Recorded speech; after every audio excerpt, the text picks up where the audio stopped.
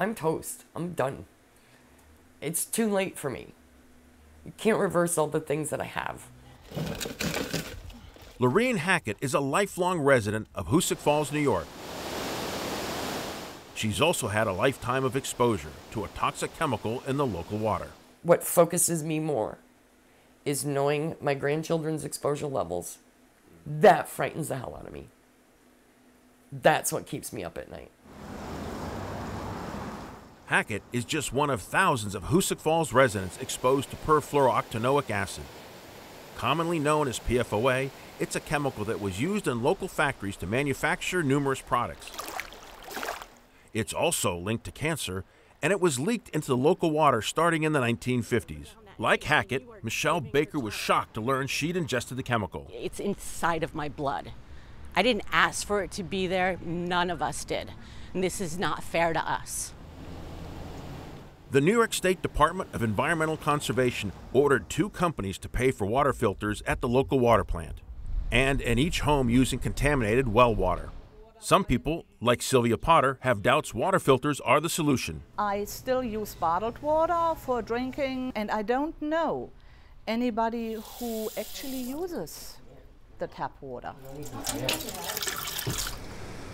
About 600 miles away, near Parkersburg, West Virginia, was the site of the largest health study ever conducted.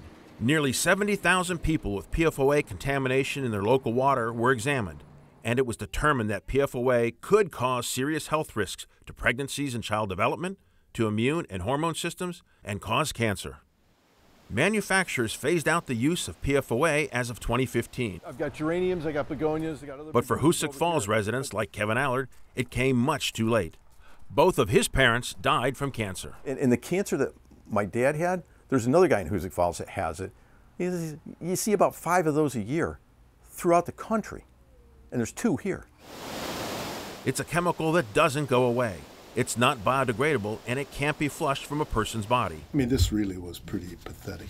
Dr. David Carpenter of the University at Albany says people with high PFOA levels will have it for the rest of their lives.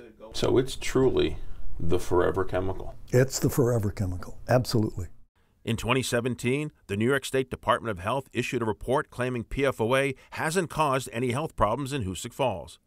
But the report is wrong, says Carpenter. That investigation was limited. It was flawed. What was inappropriate was the conclusion from the report that there was nothing to worry about.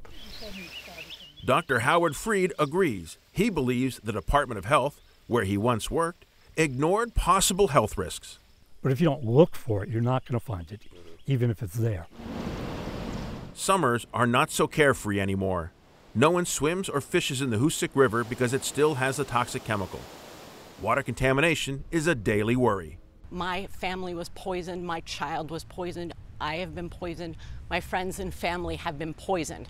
PFOA is a carcinogen. It is a poison. While this community knows the dangers they face, others around the nation may not realize their water may have PFOA contamination.